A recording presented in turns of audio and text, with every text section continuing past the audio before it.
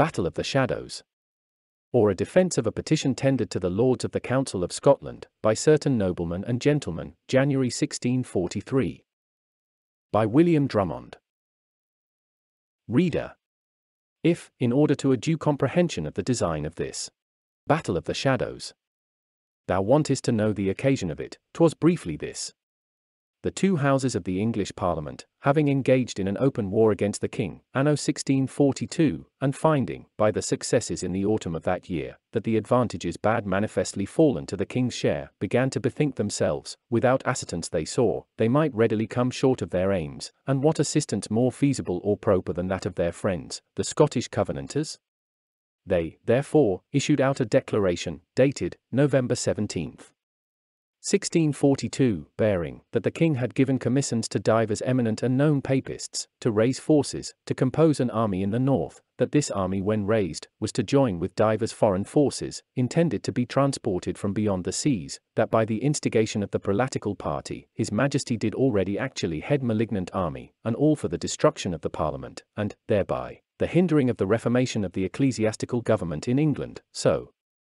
much longed for by all true lovers of the Protestant religion. What, then, either more prudent or more seasonable, than that the Scots should bestir themselves, and raise forces, both to secure their own borders, and to assist England in suppressing the army of the Papists and foreigners, which was expected shortly to be on foot, and which, if not timely prevented, might prove as mischievous and destructive to Scotland as England. To counter this, the King sent a message, dated December 6, 1642, to the Lords of his Council in Scotland, bearing, and in part demonstrating, that the above-mentioned particulars in the Parliament's declaration were scandalous, groundless, and altogether false, and that, therefore, he was confident the Scots would not allow themselves to listen to them. And this his letter be ordered to be published, for quieting all fears, and keeping all his Scottish subjects to their duty. And accordingly published it was. This nettled all these Covenanters, who were zealous to have church government in England reformed according to the Scottish model. If the King should prevail against the Parliament, prelacy should be riveted in England, and so the whole late Scottish Reformation might readily go to wreck. There was but too much ground to believe that the securities they had obtained for its stability were only notoriously extorted from the King, and that, had it not been for the circumstances his Majesty was then in, he had never granted them. Something was therefore to be done for supporting the interests of the English Parliament, but yet some such thing as might not amount to an open breach with the King. That was not yet seasonable. Martins were not yet sufficiently disposed nor adjusted for it. In short, the politic they pitched upon was this: some noblemen, barons and burgesses, occasionally met at Edinburgh, to the commissioners of the Kirk word it, otherwise one would think they had met designedly, and applied to the commissioners of the General Assembly, who were then sitting, for their concurrence in a petition, whereby they might represent to the Right Honourable, the Lords and other commissioners of Parliament, for the conservation of the peace, their humble thoughts and fears.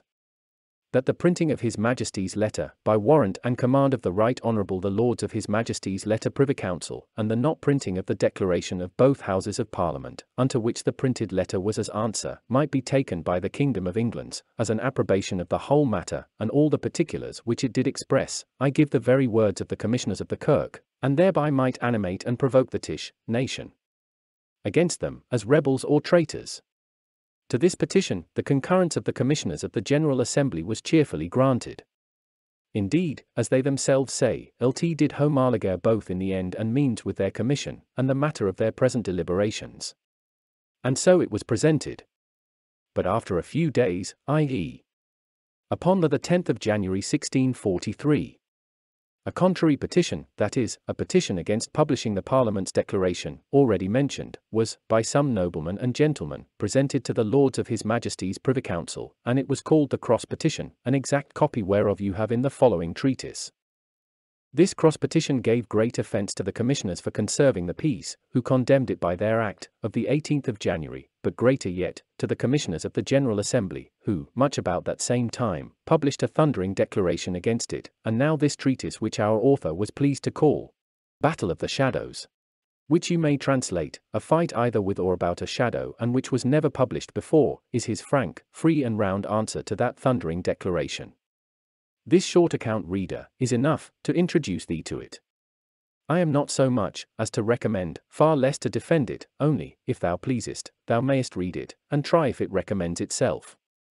Among all the sorts of people on the face of the earth, Christians should be of the most mild and peaceable disposition, humble, gentle, merciful, bountiful and charitable, not only towards those of their own profession, but even to such we are without, and to all men in general. Amongst all Christians they who bear a public charge in the Church of God, and who are advanced to teach and govern his people, should be eminent, as in their places, so in these Christian virtues, and in the practice of every pious duty towards all men. They should not be lifted up with pride, double-tongued, strikers, brawlers. Of these holy endeavors glory ariseth to God and peace to men.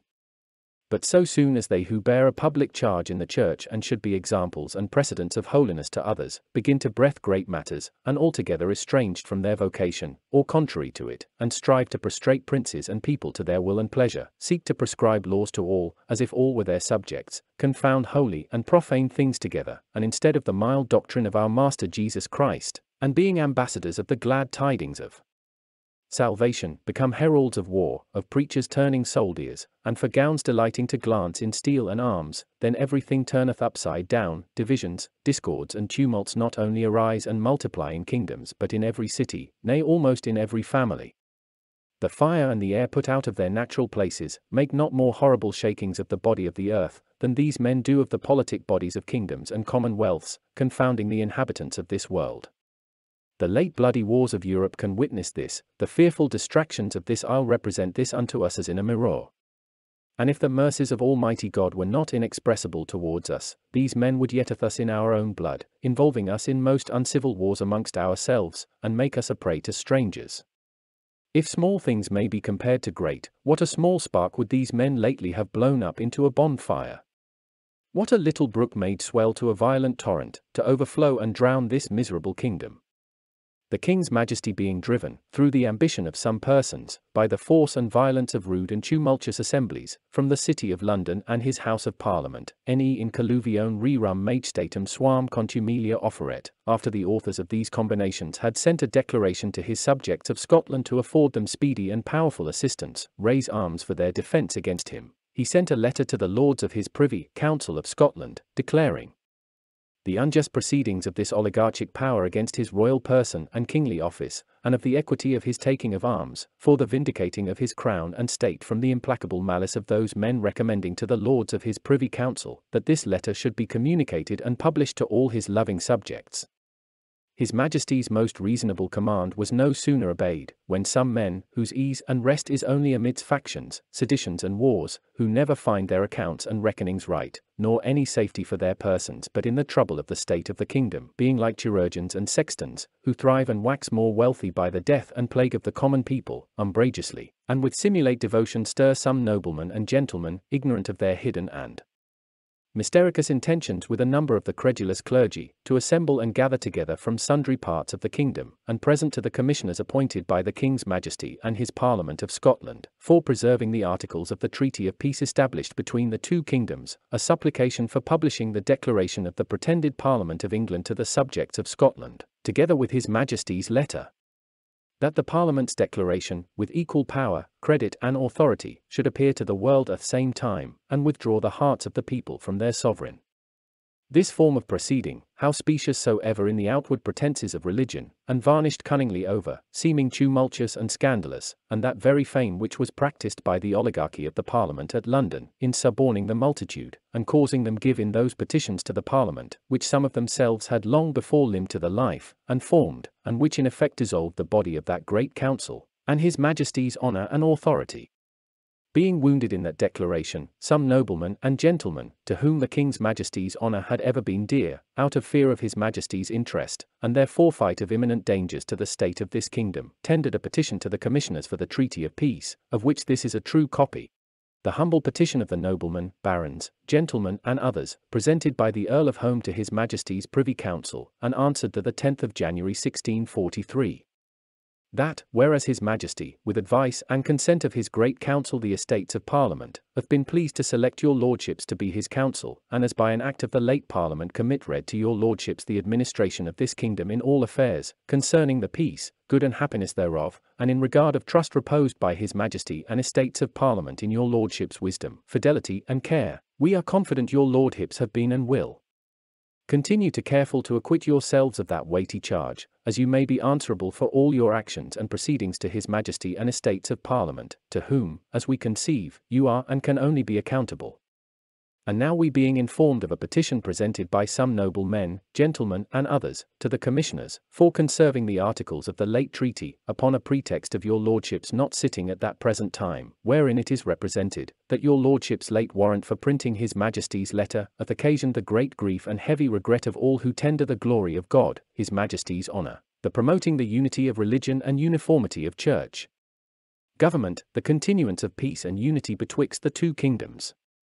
And fearing, if at this time we should be silent, your lordships should conceive us and the rest of the kingdom to be involved with them in the like desires, judgment, and opinion, and left by our silence our gracious sovereign the king should believe us wanting in the duty and allegiance, which by so many ties and obligations we owe to him our native king, or that our brethren of England should apprehend the least intention or desire in us to infringe, or any ways to encroach upon that brotherly union of the two kingdoms, so happily united under one head, we presume in all humility to clear ourselves and our intentions to your lordships and all the world, and thereby to represent our humble wishes and desires for establishing his Majesty's royal authority, and continuing that happy union betwixt the two kingdoms, which can never truly be conceived to be intended to weaken the head, whereby it's knit together, and without which it can have no subsistence.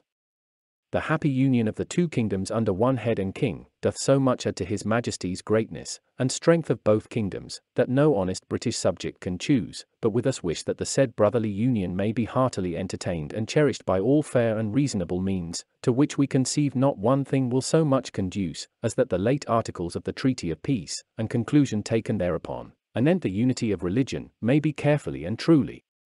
prosecute, wherein as our commissioners then, so we now, without presuming or usurping to prescribe laws and rules of reformation to our neighbour kingdom, civil liberty and conscience being so tender, that it cannot endure to be touched but by such as they are wedded unto, and have lawful authority over them, notwithstanding, seeing the duty of charity doth oblige all Christians to pray and profess their desires, that all others were of that same religion with themselves, and since we all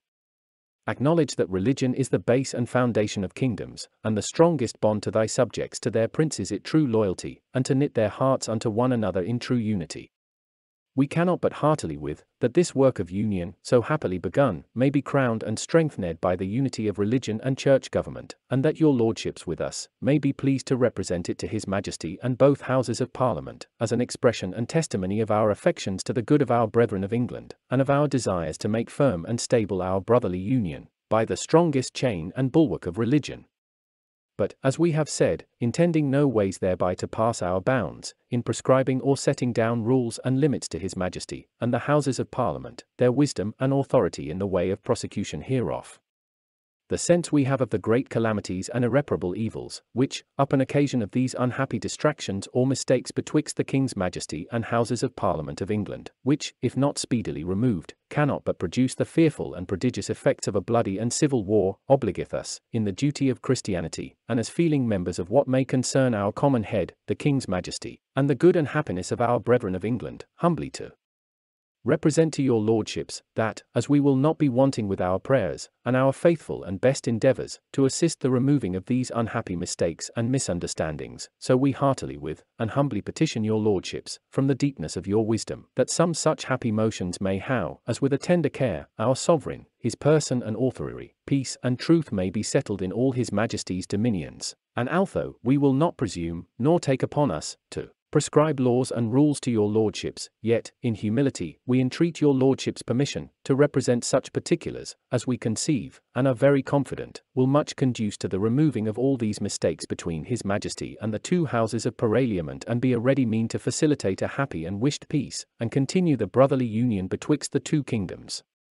And first, that in answering the foresaid petition, your lordships may be pleased to do no act which may give his Majesty just occasion to repent him of that trust he so graciously expresseth in his letter, of the date, the 1st of December, he reposeth in us his subjects of this his ancient and native kingdom, for we cannot think that our brethren of England, or any other, can believe, that, the ground of this mutual union of the two nations, being the several and respective union to our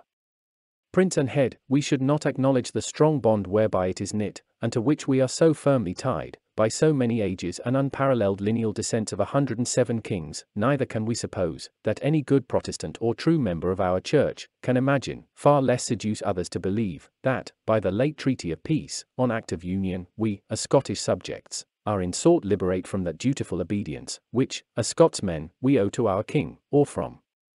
that due loyalty, which, as Scottish subjects, we owe to our native sovereign, for maintenance of his person, greatness and authority, or, that thereby we are in any other condition in these necessary duties to our sovereign, than we and our ancestors were, and have been, these many ages and descents, before the making of the said act, or before the swearing and subscribing of our late covenant, by which we have solemnly sworn, and do swear, not only our mutual concurrence and assistance for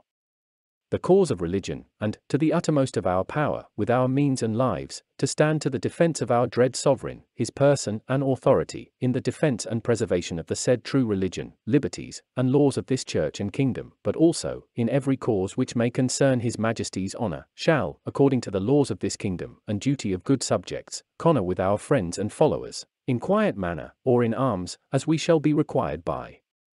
his Majesty, his council, or any having his authority. Secondly, that if your lordships think it fitting, to make an answer to the Parliament of England their declaration, your lordships may be pleased, not to declare, enact or promise anything which may trouble or disturb the peace of the Church and kingdom, which, by God's special grace, and his Majesty's favour and goodness, we enjoy, and have established unto us, according to our heart's desire, by the laws ecclesiastical and civil laws of this kingdom, respective, and, which his Majesty hath since, by so many declarations, and deep protestations, sworn to maintain inviolably. Thirdly, that your lordships may be pleased to consider, that as nothing will more diminish his Majesty's greatness, than that his kingdom should consume in civil wars, so nothing will more conduce to the suppression of insolent papists, malignant schismatics, disloyal brownists and separatists, the special, if not sole promoters and fomenters of these unhappy misunderstandings, than that humbly and freely, without respect of worldly ends, secondary considerations, we give to Christ, that which is Christ's, and to Caesar, that which is Caesar's, by means whereof, the truth and purity of religion, shall be established, to the utter confusion of all these sectaries, and true monarchical government firmly settled, by which likewise laws and authority shall retain their natural strength and vigour, to the suppression of all commotions, and tumultuary conventions, the bane and overthrow of all true religion and policy. Fourthly, although there be nothing farther from our minds, than to carp, and far less to presume to question, or crave of your lordships an account of your actions, as knowing perfectly by the inviolable laws and customs of this kingdom, that to be only due and proper to the King and Parliament, from whence you have that great charge and trust derived to you, yet we hope your lordships will give us leave, in all humility, to remember your lordships of your deliverance, June the 1st, 1642. Which closed with these words, and are confident, that as from the said lords, the petitioners neither have nor shall have necessity, so they will not trouble themselves nor the council hereafter, with supplications of this kind, and that your lordships and your wisdoms will take some course for preventing all occasions, which may in any sort disturb the peace of this kingdom, or make division amongst the subjects thereof. No sooner was this petition presented to the commissioners, when some of the clergy, of imperious and stormy dispositions, men looking through multiplying glasses, haughty by their place and arbitrary power, as being commissioners for the General Assembly, who suppose what they say will be accepted, more for authority of their persons, than weight of their proofs, or else, that any word will slide easily into the minds of those who are lulled in the humour of the same inclination, object, protest, and supplicate against it, and not content to have had all satisfaction offered to them, and to have obtained what they most required of the commissioners for the treaty of peace, neither respecting the good and honest meaning of the noblemen, nor their places, nor some of their former securities in the late troubles, as if they would raise trophies of their victories, when it had been better to have covered wounds of shame, with a veil of silence, not only published a declaration against their petition, but against their persons, and which no papist ever would have done, except in the porch of a church, caused, as if it had been a new evangel and authentic scripture, to insatuate the credulity of the silly vulgar, fill their heads with doubts, and their hearts with gall, read it with all solemnity through most of the churches of the country, verifying, that immoderata potentia non diu manit intra iustas metas. It is strange, the commissioners of an assembly should publish a declaration of such a subject, and in such terms, which the whole body of an assembly could hardly justify to be honest, decent, or just, except they should be brought to believe that the church cannot err, and that what they publish and disperse abroad, should have authority, reverence, and reputation of the written word, and what they call abomination in the church of Rome, this pretending to have an unerring spirit, to approve in their own church as orthodox doctrine. Brethren, general councils have been contrary one to another, and so have general assemblies. All men are liars in their words, and sinners in their works, says David. A great favor of the churchmen, said the church had the keys of authority given her, but not the keys of knowledge, which, if true, the many ways may err, especially when the meddleth with matters which are not within her horizon, and thus, with our heresy, her declarations may suffer an answer. To have power to publish declarations, and to suffer none to reply unto them, and answer them, is to deprive a commonwealth of her liberty. Liberty of life saith, when liberty of speech saith, many would restrain themselves from doing evil, if they were assured that their deeds would be recorded, and many years remembered, after they had left the stage of this world. Your declaration, in which there is no clear connection of the matters therein contained, being made up of observations and animadversions, gives out a sentence condemnatory against our petition, that it is nothing but a secret plot, and subtle undermining of all the present designs of this kirk and kingdom, for unity of religion, and all the work of God, in this land. And although it may seem but an error in the doing, yet doth it imply contempt, usurpation, and division, and, being winked at, may be the cause of much disturbance and confusion in these times. Since there is no proposition, but another may be given out contradictory and against it, we affirm, that our petition is the only chain to keep the unity of religion and the state, and to continue the blessings of God in this land. And that the first petition is a great engine, plotted and found out to break the unity of religion and state, deprive us of the blessings of God, by disturbing the peace of the land, implying usurpation and division, and, it is had been winked at, might have been the cause of all division, rebellion, sedition, and most horrible confusions. Brethren, ye labor to prove your proposition, because that when ye, the great commissioners of the General Assembly, inquisitors of the faith, and men of unerring spirits, for it hath been disputed in the schools of Spain, if the fathers inquisitors may err, were fitting concerning matters meddled with in our petition, we private persons, did not so much as acquaint you with our intentions. Petitions to the Lords of Council, and to the Commissioners for the Treaty of Peace, which are not first presented to the Commissioners of the General Assembly, they then in their consistory fitting, are against the unity of religion, and the work of God, in the land, cause divisions and disturbances, imply contempt, usurpation and division. This is too great an aid who are on demand, to be granted to you. And since ye have not any act of your assemblies for it, nay, though ye had, we refer it to your probation, requiring you to answer us, if ye think Lords of Parliament and State, who tendered this petition, but only private men? If ye value yourselves to high, that no petitions may be tendered by private men to a council or judges, except they first be presented to you and have your approbation? We hold you usurpers upon the laws of this kingdoms and contemners of royal authority, and men who would take unto yourselves a vast unlimited seditious jurisdiction, by the exercise of an arbitrary power over the lives, liberties and estates of the lieges of this kingdom, and who strive not only to be above men, but man's kind? Did ever the Spanish Inquisition arise to this presumption, make any law against questioning judges? Were the lords of the Commission for the Peace, of so weak understandings and shallow brains, that they could not discern the equity of a petition, except it came first to your hands, and ye gave it by the way some perfume, to make it more fragrant? Tell us, by what laws do ye usurp over your brethren? Have your high places made you, like the great angels, forget that power by which ye ascend unto them? Where was there any law, that any might not petition God and man, except that of Darius? Is not this not only to be popish, but the Pope himself, who will suffer no man to enter the gates of heaven, except by St. Peter's keys? Have we rejected the High Commission, to set over us men more rigid, supercilious and severe, than the Spanish Inquisitions themselves? Let the times present and posterity be judges, if this be any great reason, to have so violently invaded our petition, and traduced us. The matter is next taxed, and the petition challenged, that it containeth only the suppression of insolent papists, malignant schismatics, disloyal Bromnists and separatists, and passeth by the prelates, that it casteth directly aspersions upon those who are most zealous for the Reformation in England, and new trimmers of religion, that we name the Parliament and those zealots of Reformation, Brownists, separatists, authors of tumultuary conventions, that we desire the work to be prosecuted. without presuming or usurping to prescribe laws and rules of reformation to our neighbors, that we are not involved with you in those same desires, judgments, and opinions, will not against the dictamen of our consciences vote and renounce our own judgments, and captivate them to the sense of others, because we condemn you in those particulars, in which we justify ourselves. That this is to overturn the foundation of all your endeavors for the work of reformations. That this petition reflecteth upon you for your joining in the petition concerning the printed letter of his Majesty, that ye are involved in breach of duty and allegiance to the King's Majesty, and commissioners for preserving the peace, who did hearken to your petition, by causing print the declaration of the Parliament of England. That we declare, that we think ourselves obliged, in every cause which may concern his Majesty's honour, to concur with our friends and followers in quiet manner, or in arms, as we shall be required of his Majesty or council, or any having his authority. That we rest and misapply our national covenant for our private ends. That all these together overturn the foundation of all your endeavors, frustrate all that hath been done, or is now in doing out of your pious intentions. Many other aspersions are cast upon our petition, to answer every one of which would be to consume time and blot paper. We require you, brethren, to express in more plain terms what great foundations of reformation, and principal aims of yours, we have endeavored to overturn. Wherein have we offended, in setting down Brownists, Separatists, Schismatics, Papists, and passing over Prelares?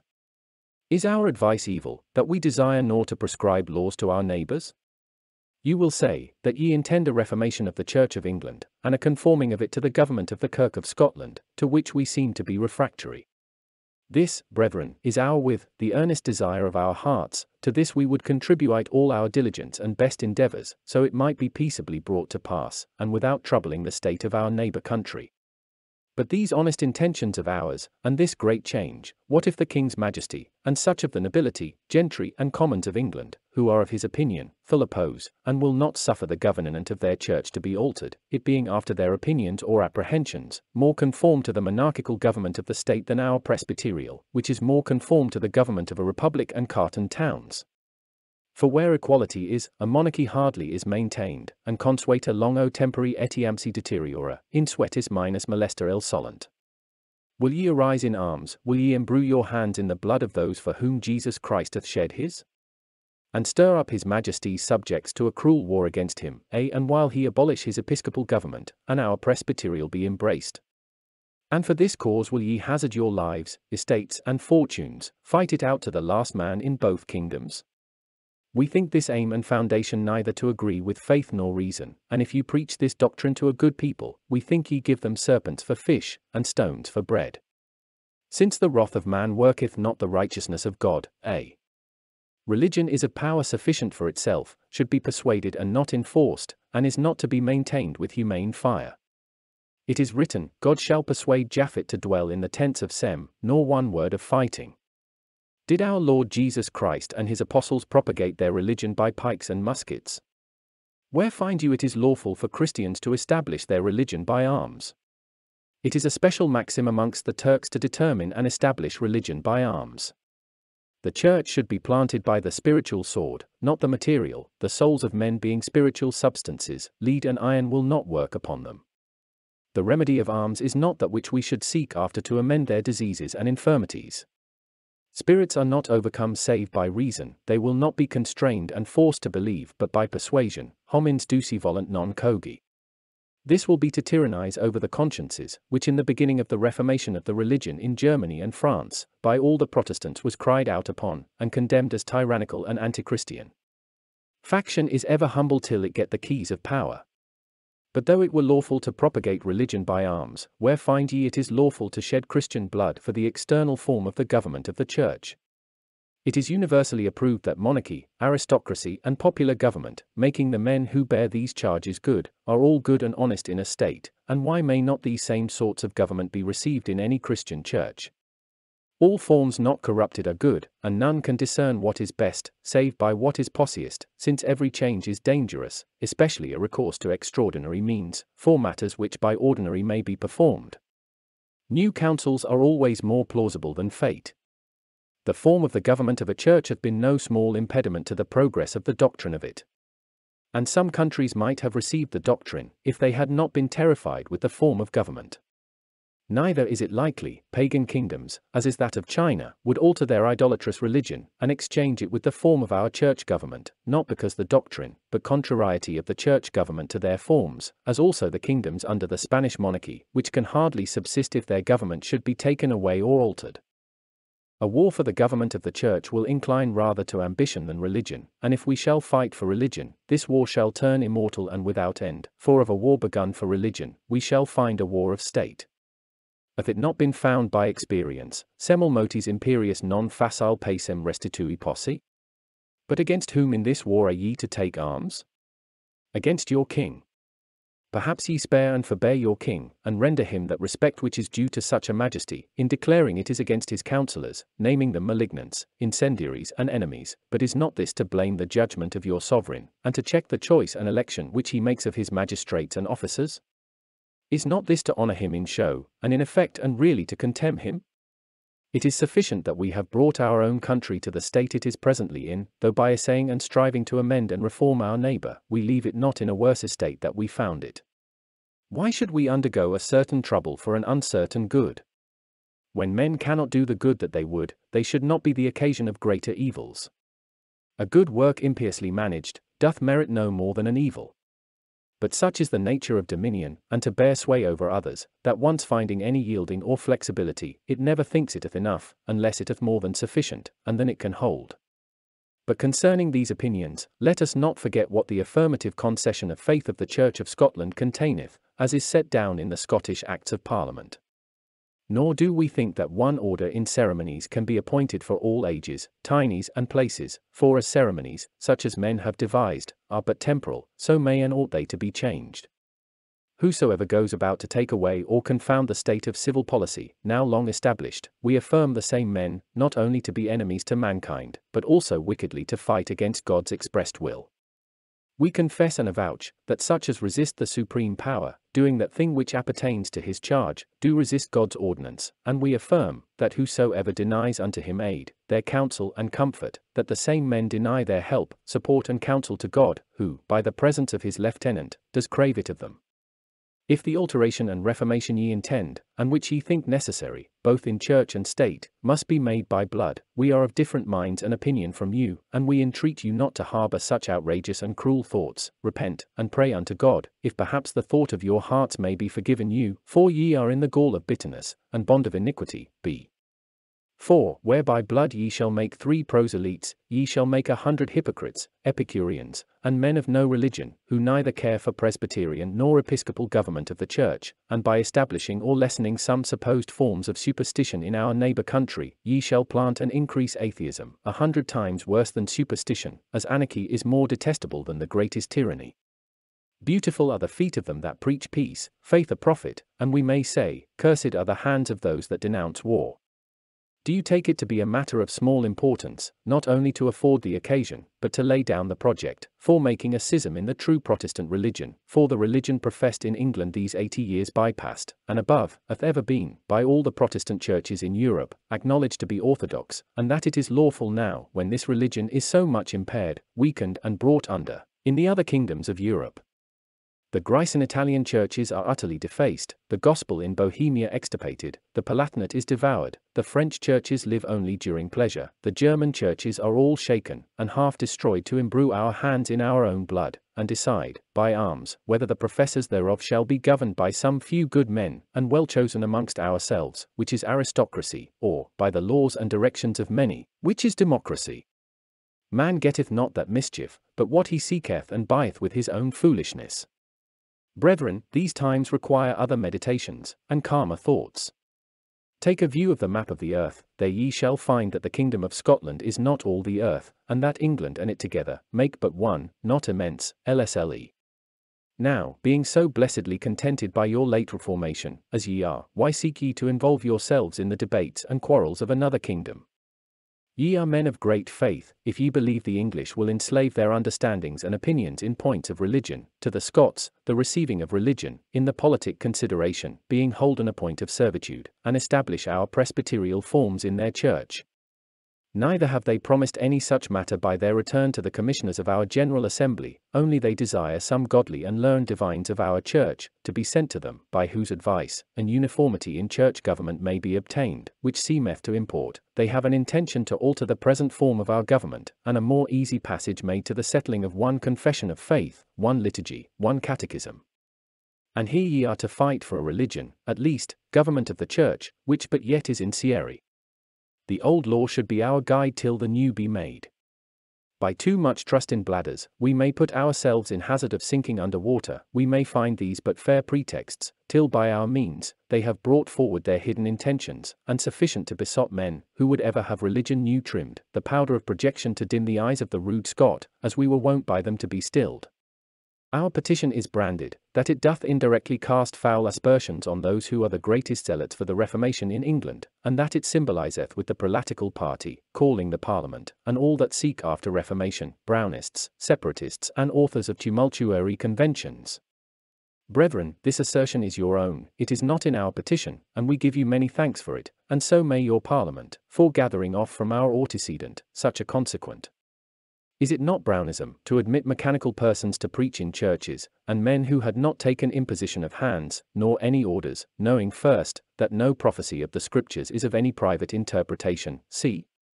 Are not these men separatists, who have separated themselves not only from the government, but from the doctrine, which hath continued in the Church of England, all the time of the reigns of King Edward VI, Queen Elizabeth, and King James, who refuse communion with the Church of England, as much as the Papists do?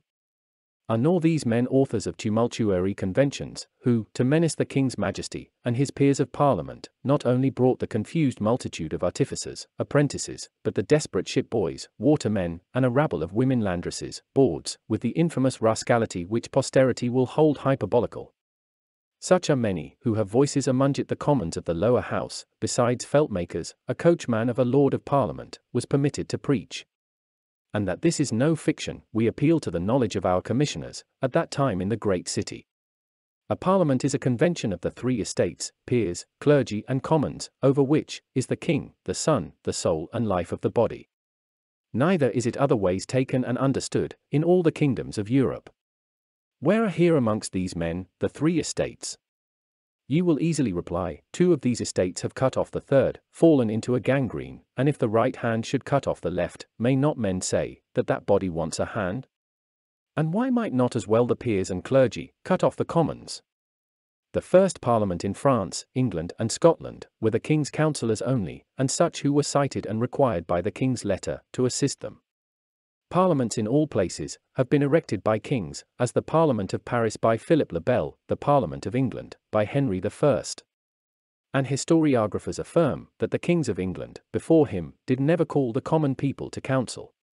These men, if we will give credit to the declaration of a prince, or give faith to deeds, rather than words, are not a parliament, but a number of men, whose hatred and malice to the king's person is implacable, and their contempt of him and his authority visible and uproarious, supported by the insolence and licentiousness of the people, to satisfy their own private ends and ambition, for offices and preferments, entered into a solemn league and combination, to alter the government of church and state, manifestly showing, they minded only to serve themselves, and neither prince nor state, d. Neither are they in number considerable, for above 500 of the members of the House of Commons, there are not there now above 80, and above 100 of the House of Peers, not above 15 or 16, all which, are so awed by the multitude of Anabaptists, Brownists, and other persons desperate, and of decayed fortunes, that their consultations have not the freedom and liberty of a parliament. These men, it is true, sit in the place of the Parliament, as the Antichrist sitteth in the Church of God, excommunicating, prescribing, pursuing, by fire and sword, the true Church, governing as the 30 tyrants did the people of Athens. At their best, they are but servants usurping the chairs of their masters, and give us leave to cry to them, O Saturnalia.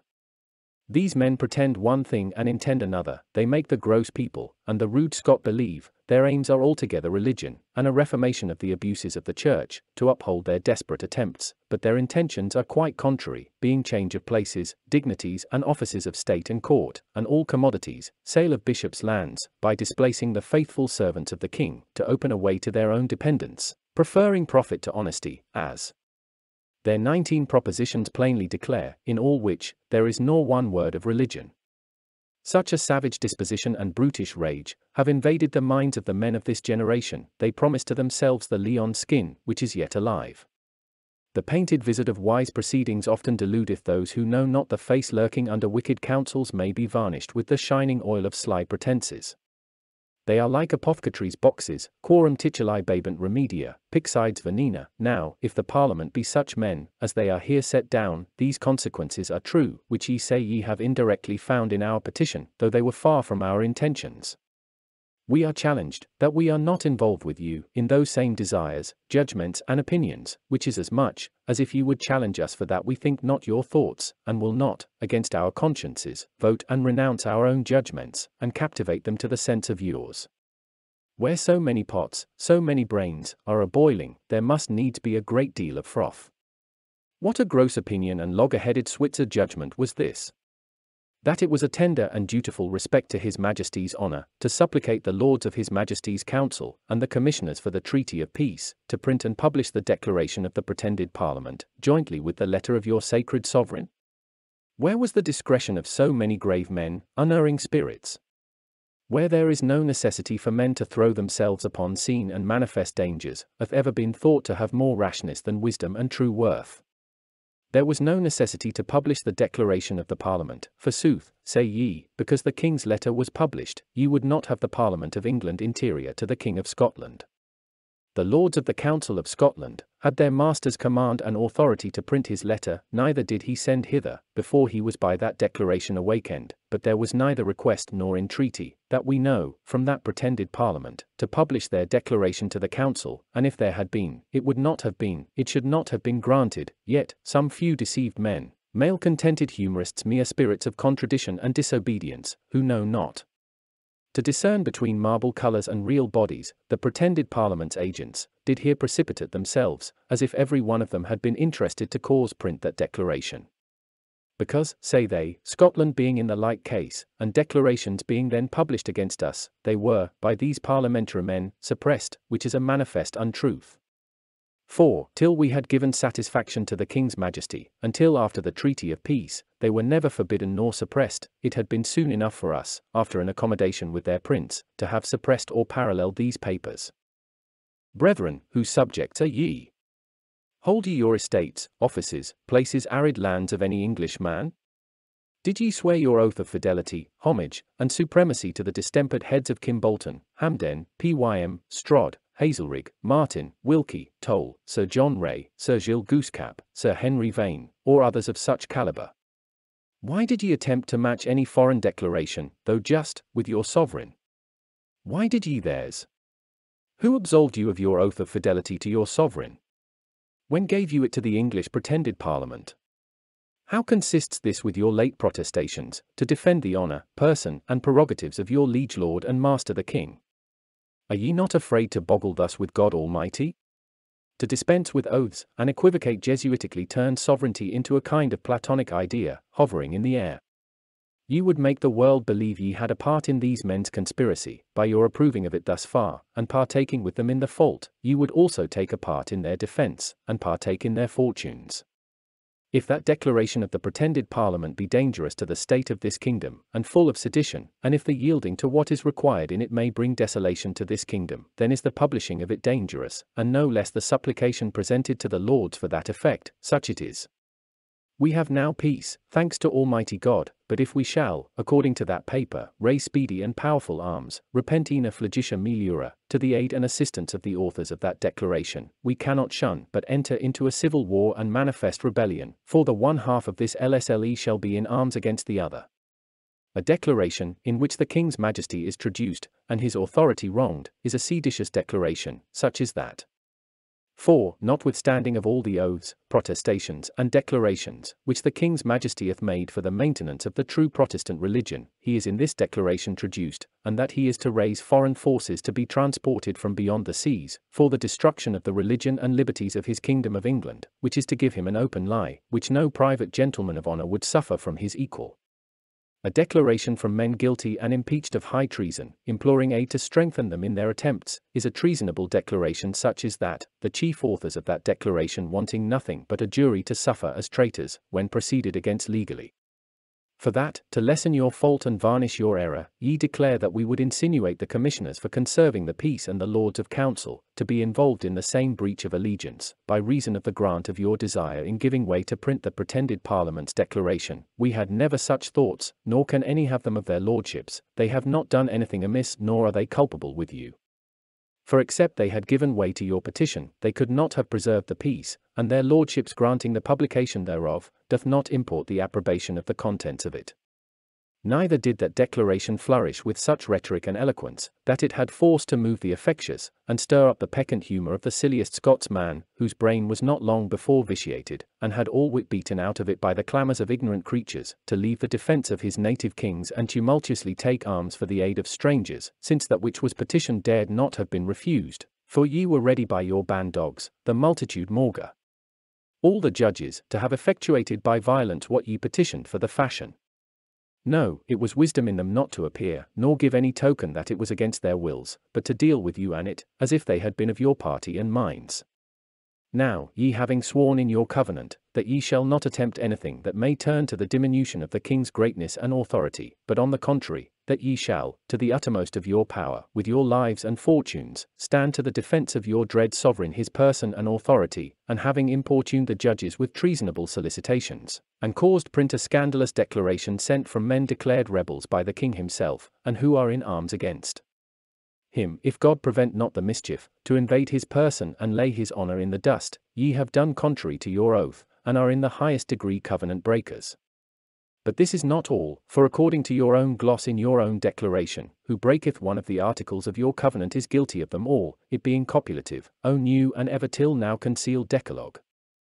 Ye are massmongers, adorers of angels, worshippers of images, invokers of the defunct saints, cringers to crucifixes, approvers of purgatory, of justification of works, auricular confession, 7 sacraments, transubstantiation, nundination of pardons, conjuring of spirits, peregrinations, the authority of the Bishop of Rome, with all his hierarchy, and the terrible decrees of the Council of Trent, and ye are such a brigade of papists, an antichristian crew, that no honest man, if ye were known into him or to yourselves, would keep any conversation with you. We are censured, that we desire this work to be prosecuted without presuming or usurping to prescribe laws and rules of reformation to our neighbours, and that by our wishes and desires we intend no ways to pass our bounds in prescribing and setting down rules and limits to His Majesty and Houses of Parliament, their wisdom or authority, in the way of prosecution hereof.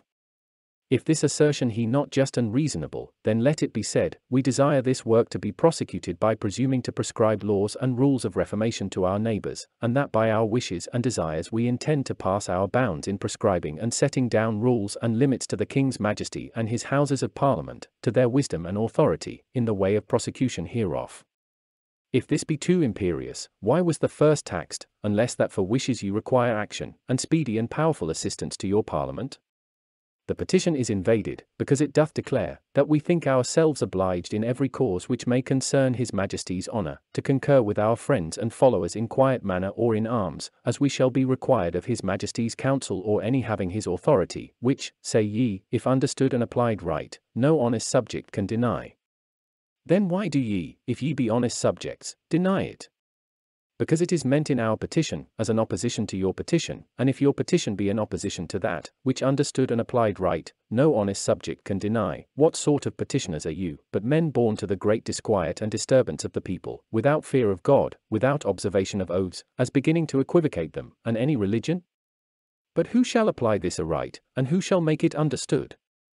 Shall not the king and his council, shall not the former ancient practice and laws of this kingdom show how to apply this aright, and make it understood?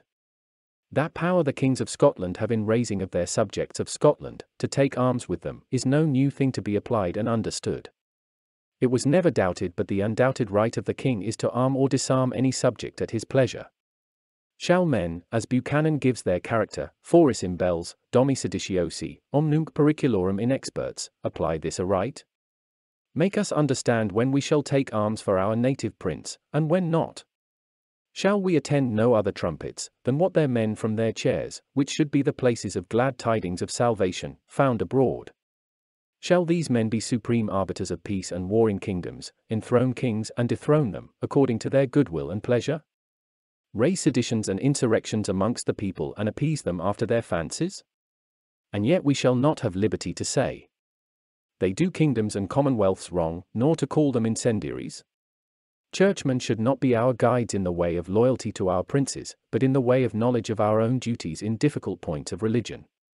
But let us hear how these men by their gloss of Orleans labor to overthrow the text. We acknowledge before God, and profess before the world, that by one covenant we are bound to the uttermost of our power, with our means and lives, to stand to the defense of our dread sovereign the King's Majesty his person and authority, in defense and preservation of the true religion, laws and liberties of this kirk and kingdom, likewise in every cause which may concern his Majesty's honour, according to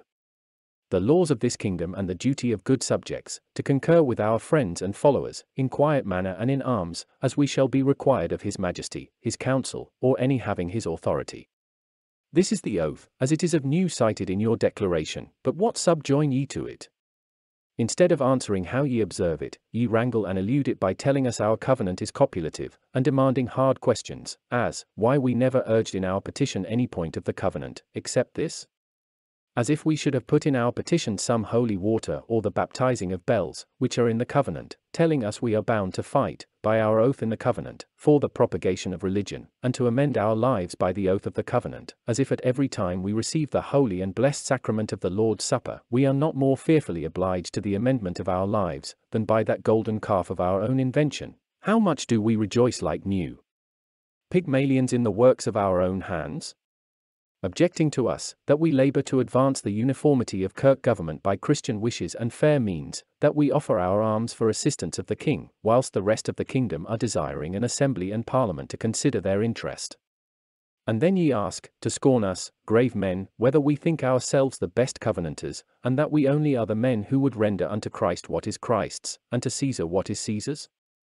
Now, brethren, what have ye been doing by the continuance of such frivolous periods, but seeking how ye might at this time shift the oath, and by idle demands trifle till us find out equivocation, both impious and absurd? We will only answer one of your demands. That we are bound to the cause of religion, by our covenant, and to stand to the defence thereof in the doctrine and discipline of the Kirk of Scotland, which was at that time when we subscribed the oath. At the subscribing of our covenant there was no mention, neither any intention, which any, except the secret plotters could perceive for the change of the government, then in the Church of Scotland, which was Optimacy, as the promoters, contrivers, and such who offered the subscribing of it lately to the nobles, barons and common people, upon their great oaths and consciences, and as they shall one day answer to the great Judge of the world, to whom we appeal can testify. Some have now begun to aver, that ye are bound to preserve the king in his person and authority only relatively, viz. in so far as he will approve your new models of religion and imaginary liberties. Far less was it ever thought on, or could it enter into the most capricious brains, that we should be challenged by that oath, and obliged to alter the government of the Church of England, for the following of the propagation of the religion abroad. Ye give us the answer yourselves, that it is only within our own kingdom, and according to the laws thereof, and by express limitation, though ye urge it in another sense. Other ways by the oath of our covenant every man should be bound, like the apostles, to wander about this globe of the earth, preach, and, according to your new positions, fight battles for the propositions of our covenant, where meeting with so many walled cities and impregnable castles, such numbers of armed enemies, so many Nimrods, Zanzunmims, adversaries to our opinions, it would be the work of giants to make them ours, and to constrain the inhabitants of the earth to swear and subscribe with us. When an oath, the only chain upon earth, which ties the consciences of men, and knitteth together all humane societies, should oblige you to arise in arms and assist your distressed and wronged king, ye after that same very slyness and canning, by which ye first imposed it upon the people, endeavour now to make evasions and equivocate it. Are ye not tainted with fear and with shame, first to make a people swear, and after, upon that same oath, to turn them perjured, and tear in sunder all the bonds of humane conversation? I counsel thee to keep the king's commandment, and that in regard of the oath of God, Consider what a great inconvenience it is to make a breach in this high point of state, to open an entrance for all disorders, wherein ambition and insolence may range at large. For as mischief is of that nature, that it cannot stand but by being supported by another evil, and so multiplieth in itself, till it come to the highest, and then goes to ruin with its proper weight, so minds once exceeding the bounds of obedience, cease not to strengthen one boldness by another, until they have involved the whole state in confusion. First, ye reason, that ye are not bound to rise now in arms for the defence of your sovereign, notwithstanding this oath, because to rise for defence of the king would make void the treaty ratified by the public faith of the kingdom. Next, that it is against an act of parliament, discharging all taking up of arms against the kingdom and subjects of England, upon any pretence whatsoever, without consent of parliament, declaring the breach of peace, and that after 3 months' warning. There were never any articles of any treaty of peace between nation and nation, nor acts of parliament of a nation itself, but they suffer their own exceptions. To take arms for our native king, now king of England, is not to take arms against the subjects and kingdom of England, but against the rebels and traitors of England, which cannot be named the kingdom of England, and the articles of the treaty of peace and act of parliament cannot be otherwise understood. Neither in case of a sudden and perfect rebellion of the whole subjects of England against our native king, to whom we have sworn homage and fidelity, are we obliged to observe these articles of peace, nor the act of the circumstances of a decree of parliament, and that after 3 months' warning for denouncing of war. Rebellion carrieth after it such fearful and sad consequences, that small interest gives place unto the great. This were a strange thought of conceiving articles of a treaty between Scotland and England, that the English shall rise in arms against the native king of the Scots, all sworn to maintain his parson and authority, fight him in open field with displayed banners, and, which God avert, take him, imprison him, and depose him, and the brave men of Scotland all the while shall lie still quiet, conjured with the magic of some paper articles, see his blows, be witnesses of his misery, and stay calling dastardly upon a parliament. If the kingdom of England, which they have not done, for the bravest, noblest and best of that kingdom are attending the service of their sovereign, and only a wretched oligarchy have combined, should break their oath of fidelity to our king, now their sovereign, and make a general insurrection, committing perfect rebellion, the articles of the treaty of peace being first broken by them, and in such a woeful case, we are not bound to adhere unto them, and celerity being the life of action, we were miserable to lose time and attend the flow march of a parliament.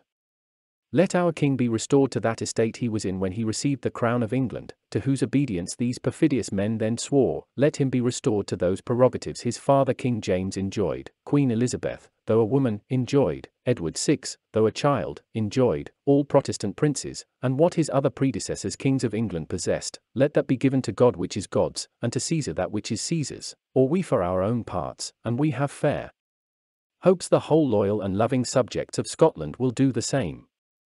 Shall be ready in what may concern his Majesty's honour, each one in his respective vocation, place, and interest, with our friends and followers, in quiet manner or in arms, as we shall be required of his Majesty's council, or any having his authority, to hazard our lives, fortunes, estates, and what we hold dearest, never regarding the articles of any treaty, or waiting the motion of a parliament. Ye say, we go about to perform more than the King's Majesty requireth of us, who is not craving our assistance. Good subjects should be like blood, which uncalled rusheth to all wounds of the body. Do ye not know, faith your declaration, that the covenant, the anvil upon which the hammers of some gross cyclops are perpetually beating, was subscribed in the year 1591, and again in the year 1591, before King James was King of England, and therefore cannot be extended to municipal debates. A strange corollary and most unreasonable reason. The covenant subscribed then containeth the same very heads which we have subscribed in our late covenant. Now, we require, if the Parliament of England, after the death of Queen Elizabeth, should have denied the title and right of King James to the crown of England, and taken arms against him for challenging a crown as justly due unto him, as the crown of Scotland, whether or not, by the oath of that covenant, were not all the subjects of Scotland, at least the subscribers, obliged at that time to have hazarded their lives and fortunes, to have installed him, and set the crown of England upon his head? We think no reasonable man will question it. The oath of our covenant, if not stronger, being the same, the son of King James and his successors having the like quarrel, as being deprived of his royal prerogatives, and spoiled of the richest gems of his diadem, by the like men, who might have rejected his father, are not we by that same oath bound to repossess and aid him after the same manner, and not to stand upon limitations, torturing, wresting, and wringing oath after a Jesuitical subtlety, when there is no such knots in the oath of the covenant? But, ye say, it belongs to you alone to expose the covenant, but ye should then alone have sworn and subscribed it, since that which concerns many should be understood and approved by many, and not by some particular usurpers over the consciences of other men. Quod oms tangit ab omnibus debet approbari. omitting and passing over the oath of our covenant, are not we by that oath of allegiance, fidelity and homage, which as subjects we swear to our prince, obliged to stand to the defence of his person, authority and honour? Our sending of forces into Ireland, if we had been required, and the king had went thither in person, would have been a necessary duty, and not a bare voluntary testimony of our high respect to our king, whole companions we are of late become, and of our kindness to England. Are not the noblemen of this country and gentlemen bound by the tenures of their lands, in a lawful war, to repair to the king's standard, and neither by declarations of rebels, nor the rhetoric of some abused churchmen, to be detained from him? Did not the nobility of England, and the flower of the gentry, follow their kings into France? Did not the nobility and gentry of France follow their kings into Italy, for the preserving of the Duchy of Milan and Kingdom of Naples? Did not we always follow our kings into England? And why should we now, slumbering in idleness, hear tell of the sufferings of our king, in which every true subject is concerned, and send him word, it is not in our covenant to debate his quarrels with his rebel parliament, though he should fall under their arms? Let not this be verified amongst us, principibus de conjuratione non credit missi peremptis. The security of the nobility and gentry depends upon the crown, otherwise popular government will rush in like a torrent upon them. If the king doth adore any other god but whom he should, if he aspire to any other heaven, embrace any other belief, any other baptism, if he be an idolater, if a heretic, despiser of God and man, let us take arms against him. If he be an oppressor, if he hath embrute our scaffolds with innocent blood, if he hath dishonored our wives, ravished our daughters, robbed us of our riches, lands and possessions, let us take arms against him. If he hath denied the meanest of all his subjects justice, if he hath not granted us more than any of his ancestors, nay, all that have done before him, what city, nay, private honest man fought anything which was lawful, and what he might give, who departed with a sad countenance, let us take arms against him. But if he be more devout than the most religions of his subjects, if he be more free of the great and roaring sins of his kingdoms, than any of his subjects, if he hath laboured to maintain the true Protestant religion, to the uttermost of his power, if he hath never offered offence to any man, either in his estate or person, if he be the best man in all his dominions, and vir magones guia bonus, why should we hear the whispering of taking arms against him? Why should we not arise in arms for him? Let the most malicious of this new oligarchy tell what he hath done, tell why they will not suffer him to reign, and to live, after that form of government, religion and obedience in which his father, Queen Elizabeth and Edward VI, reigned and lived. What other people had to make them happy, which was not in his dominions enjoyed, safety from being oppressed by any at home, and peace abroad with strangers and neighbour kingdoms, plenty everywhere? If that prince vulgarly be esteemed a good king whose virtues are not overbalanced by vice, how dear should we hold this prince, in whose life, the most envious eye cannot by spy notorious vice?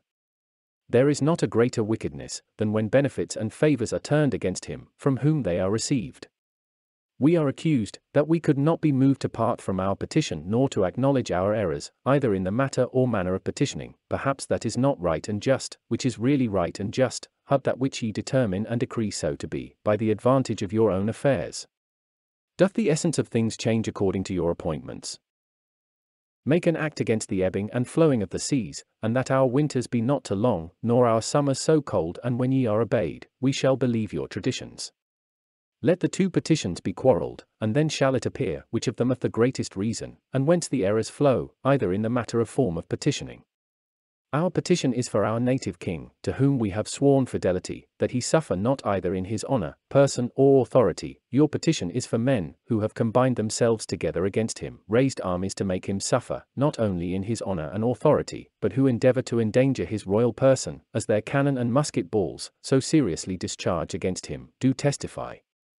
Our petition is for the preservation of that peace and liberty we have so graciously, by the mercy of Almighty God, obtained, and for the present enjoy, and not to make ourselves umpires of neighbour debates, involve ourselves in new disorders, making other men's cases our quarrels. Your petition is for the endangering of our peace and liberties, by encouraging those, who for their own interest pretend religion, and for altering the ancient and long-established government of a stranger nation. Our petition is, that the true Protestant religion, so deeply wounded in this life, may recover strength and power, heretics may be punished or suppressed, sects and shillings taken away, the king may be obeyed, brotherly love continued between the two nations, justice executed, the strong not oppressing the weak, nor the guilty the innocent, the people may enjoy their own in quietness, and not be longer galled with the grievous burdens of insolent men and oppressors. Your petition is, that the Protestant religion may yet receive more deadly wounds, by mutual discords and battles, for the external form of the government of the Church, that the proceedings of the pretended Parliament be in everything, and always approved, the King's Majesty's proceedings, how just soever, be ever condemned, the strong may keep under the weak, and the guilty the innocent, a fair way may be given to rebellion. In these tumultuous times, wars may continue, soldiers and men, whose miserable fortunes at home may turn them to any mischief abroad, be made rich, the more peaceable sort of honest people become indigent and beggars, neither having to entertain their poor lives, nor to provide for their miserable children, whilst the whole moneys of the kingdom shall be taken up, under pretence of the public charges, every man's estate taxed, to hold up our utopian commonwealth, entertain bloody cutthroats, as your apostle in his story nameth them, and turn this isle a scorn to the transmarine nations abroad, as if the genius of the state had quite forsaken virtue. For the form and manner of presenting your petition, ye know ye were sent for, and by letters sought and required, upon particular informations given you from men, whole interest is the confusion of the matters of the state and church, and who stand by wearying the commonwealth with disorders, and oppressing of the shires of the country by new officers and magistrates, the liberty of approaching war making all things lawful to the fury of the strong. It was presented in a tumultuous manner, and little differing from that, after which the petitions were given into the Parliament at Westminster. Our petition was tendered by men foreseeing the dangers and calamities the kingdom and state were like to fall into, and who had striven, according to their power, to resist the avarice and cruelty of an arbitrary power, from free and loyal hearts to the Protestant religion, kingdom and prince. Posterity, who will neither be afraid of you, nor flatter will discern which of the two petitions is most agreeable to religion and reason. Ye had a necessity, ye say, to omit a declaration, for vindicating your present and past proceedings, yea, brethren, and for what you are yet hatching. But whether are your proceedings vindicated by your declaration, or doth your declaration require a new vindication? Ye are washing a blackamoor, Ethiopian, but have not yet turned him white. Implore ye your belma multorum capitum, nec enim illis, faith tacitus, judicium aut veritas, we appeal unto Caesar, to whom, by the prerogatives of all kings, the last appeals belong, and whom we acknowledge to be God's lieutenant in this kingdom. After all, ye make your declaration good, by enjoining it to be read through the churches of this kingdom, lest ye should be thought garite per angulos. Your declaration proves itself to be conscious of some great crimes, by taking sanctuary which if it had not done, it could hardly have escaped the violence or justice of apothecaries, spice, sugar, and tobacco sellers' hands, it being published rather out of obstinacy to adhere to your own opinions, than zeal of the true Protestant religion. What time will be sufficient to blot out this blemish? What other action could ye have done, more joyful to the enemies of the Protestant religion, more woeful to the favourers of it, and more shameful to yourselves? For conclusion, ye leave the matter, and betake you to the persons, unto some of which, ye carry greater spleen, than to the action of petitioning. These ye distinguish into malignants, and incendiaries, and in not malignants and not incendiaries, who, ye say, are unequally yoked against your own work, which ye call the work of God, unless ye thus understand the cruel war which ye are to raise amongst us. For ye know non est malum in civitate quod non facit dominus, or name ye your innovations the work of God, as ye name many a seditious and nonsensical declaration, the word of God. Or as your late declaration, when it was read in the churches, was the holy word of the blessed Trinity? Presumptuous churchmen, in most parts of the kingdom of Europe, have proven worse than the foxes of Samson. They but burnt the corns, when the fields were white for the harvest, but these have burnt whole towns, male and female, children and old men, guilty or not guilty, holy or profane, turning all under the law of their spoil and licentiousness, dyed the white fields in blood, turned them into a Golgotha, as in our own country that one Battel of Pinkie can testify, where a churchman was both the loss of the field and commonwealth. They are firebrands of strife, trumpets of sedition, the red horses, whose sitters have taken peace from the earth. There is no Christian country which hath not by their devices been wrapped in wars. They carry the common people, like hawks, hooded into dangers and destruction, make them believe that the mountains shake, when the moles do cast up, imposing upon their credulity with vain shadows. A general infatuation precedes the perdition of a people. Incendiary and malignant are the words of the language of Babel, and we retort them upon the first petitioners, and those men who are ever making all things new, but turn everything still worse and worse, whilst they have no bounds nor limits to their proceedings. They encroach every day more and more upon prerogatives, impudently they do abuse scriptures, using those holy records, as horsemen use their stirrups, lengthening and shortening them at their pleasures. The glosses of roving heads being infinite, the names of Guelphs and Gibelines in Italy, the names of Huguenot, Papist, Ravaillac, Pillard in France, brought forth most cruel and terrible massacres, and if the mercies of God be not unmeasurable towards this LSLE, by all likelihood, the names of malignant, incendiary, roundhead and Puritan, shall work and produce as horrible effects. By you these men are called incendiaries and malignants, who would re-establish the king in his throne, and have justice executed upon rebels, who oppose a vast arbitrary power, of taxing the silly people, spoiling the country, turning all upside down, by new magistrates, levies of soldiers, suppressing of all justice, public robberies. Sublata justitia quid aliad sunt regna quam latrocinia malignity is everything that is contrary to your reveries. A king that doth not punish rebels, shall never, during his reign, keep his subjects in peace, nor enjoy himself any quietness. To save the life of a malefactor, is to take the lives of good men, and to offend God and the commonwealth. There are no such incendiaries as those men, who strive to anticipate the conflagration of the world, by the distraction of states, raising of disorders and disobedience to princes, not only in every country, but almost in every city and family. And these men are presumptuous, ignorant, hypocritical churchmen, who take upon them the policy of state, and rent and deface the reputation of kings, making themselves both judges and moderators of all their actions, allowing them to fly no further than they give them wings, who, not keeping themselves within their own vocations, busy bodies, do assume the power of kings and emperors to govern the world, use an arbitrary power, first over the consciences, then upon the persons, goods and fortunes of men. Plotters they are of civil wars, and all under the pretence of religion, whilst they study to redress grievances by arms, plunging the whole country into mischief, making the remedy worse than the malady, as he who set a whole house in fire to roast some eggs. The Lord knoweth how to deliver the godly out of all temptations, and to reserve the unjust unto the day of judgment to be punished, but especially them who walk after the flesh in the lust of uncleanness and despise government. Presumptuous they are, self-willed they are, not afraid to speak ill of dignities, whereas angels, which were greater in power and might, bring no railing accusations against them before the Lord.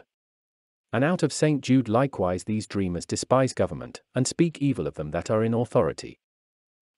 Let every soul be subject to the higher powers, for there is no power but of God. Whosoever therefore resisteth the power resisteth the ordinance of God. Out of St. Peter submit yourselves to every humane ordinance, whether it be the king, or unto governors, for so is the will of God. These men have assassinated kings amidst their antics, poisoned an emperor by the very sacrament. These are they that set at variance the potentates of the earth, who, being freed of them, perhaps, would rest in a happy pence?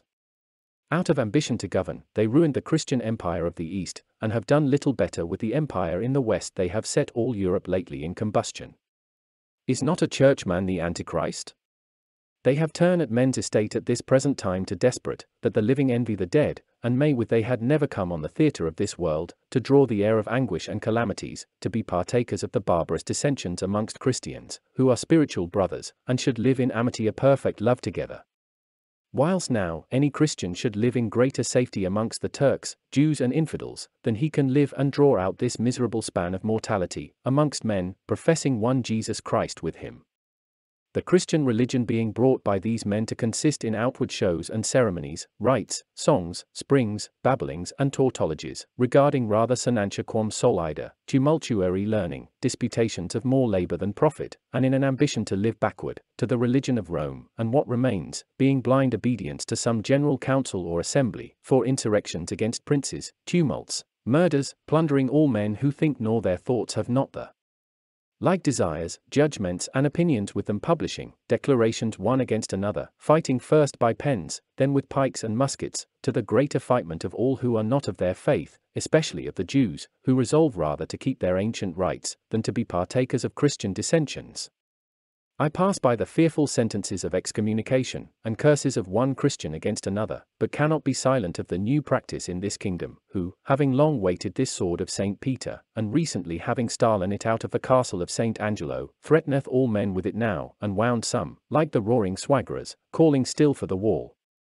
Pure religion is this, to visit the fatherless and the widows in their affliction, and keep ourselves unspotted from the world. For this is the message which ye beard from the beginning, that we should love one another, nor as Cain who was of that wicked one, and slew his brother, and this commandment have we, that he who loveth God, love his brother also.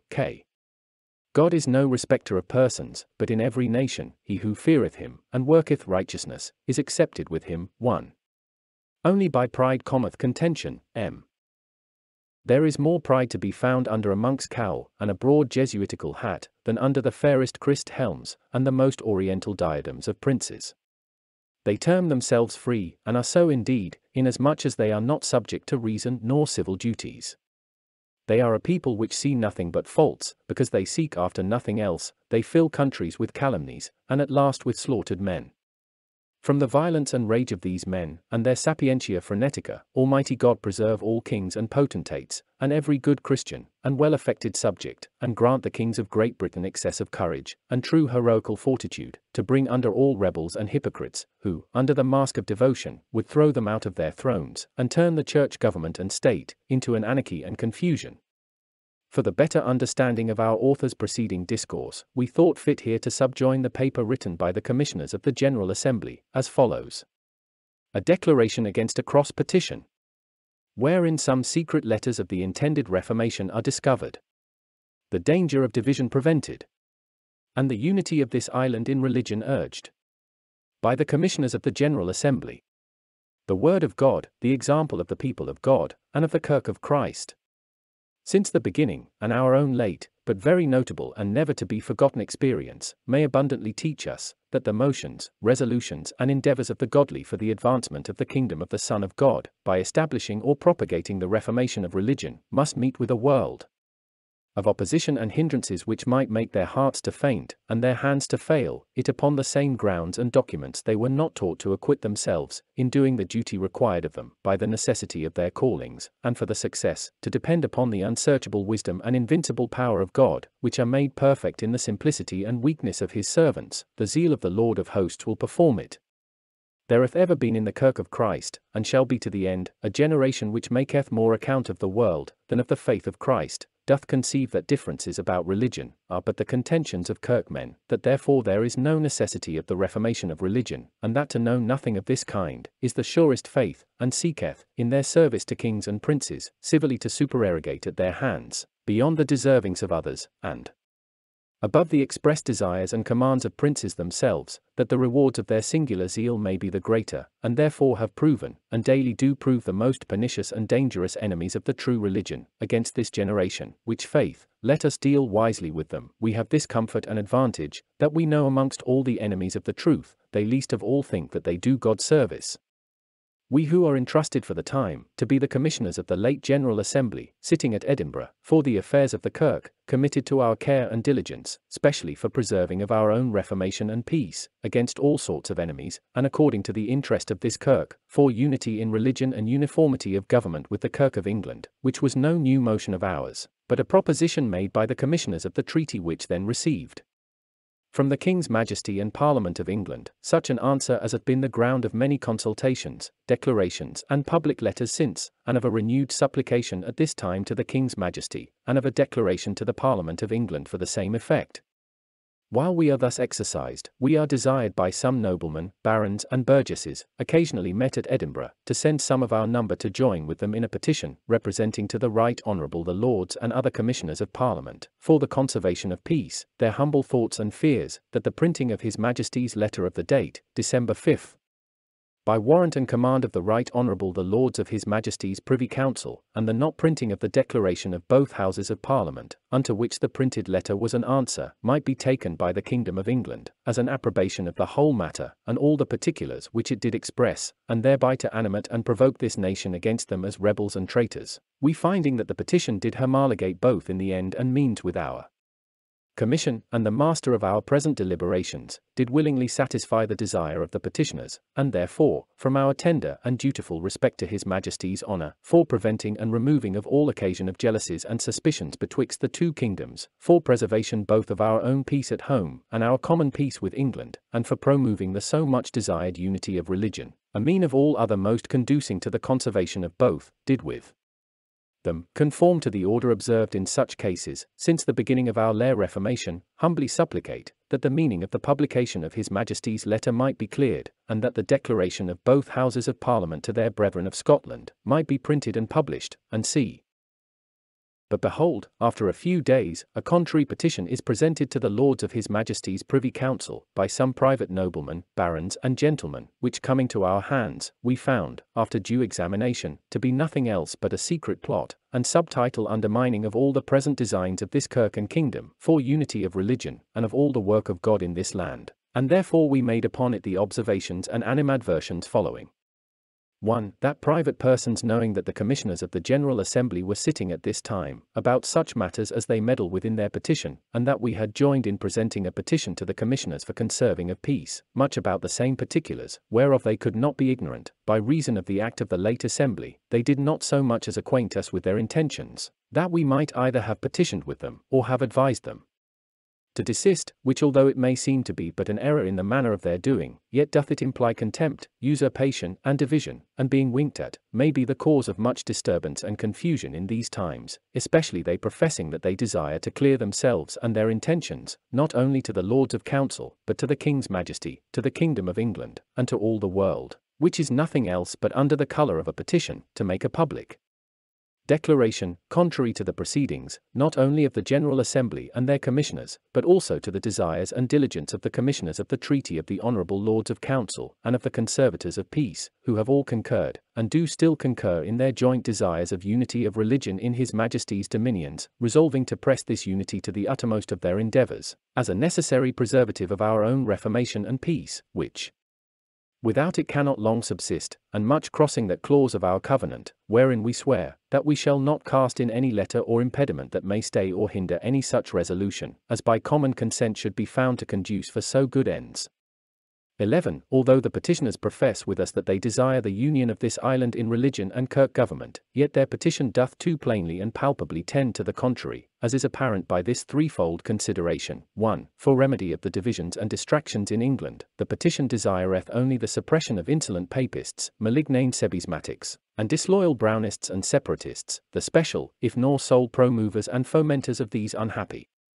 misunderstandings, and thus doth pass by the prelates, and balketh the bishops, who have been the most restless sticklers in this business, and the prime authors of all these tragedies since the beginning, and thereby would take us of our right and straight course of perilling uniformity in kirk government, in the treaty, in our declarations, and in the General Assembly. The apologists for the petition would have reduced the prelates either to papists, or to sectaries, but the authors of the